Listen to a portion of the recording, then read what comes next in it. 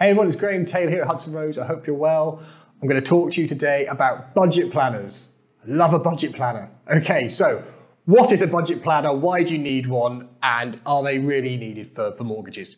Yes, the answer is they are. So a budget planner is a way that you can break down your income and your outgoings into little pieces so you can see where you spend your money each month, all right? What a lender's going to do and what a mortgage advisor, what we do is we want to know where the main stuff's going, okay? So we need to know what you're spending on gas and electric and council tax, utilities, TV package, food, clothing, petrol, any debts like car loans and store cars or hire purchase. That's the stuff we're interested in. The kind of fun stuff that you do with your money left over at the end, that's not a commitment, that's the flexible bit. So that's less crucial from our point of view, but a budget planner is going to order these things in.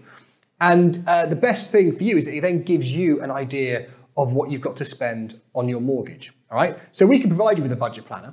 You get your money coming in from salary or self-employment, whatever, so you put that at the top, and you literally list it out. You go like council tax and bills, £150 a month, food, £200 a month.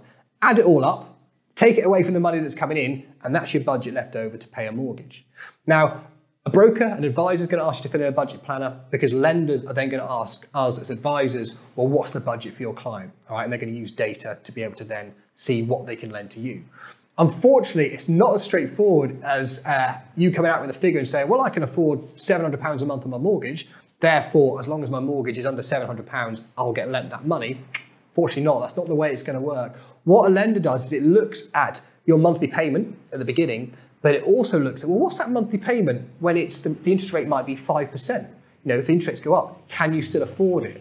So you'll often find that what a lender does is do the budget planner, work out the amount you've got to spend, and then stress test that against future rate rises. So it might be slightly less than you think.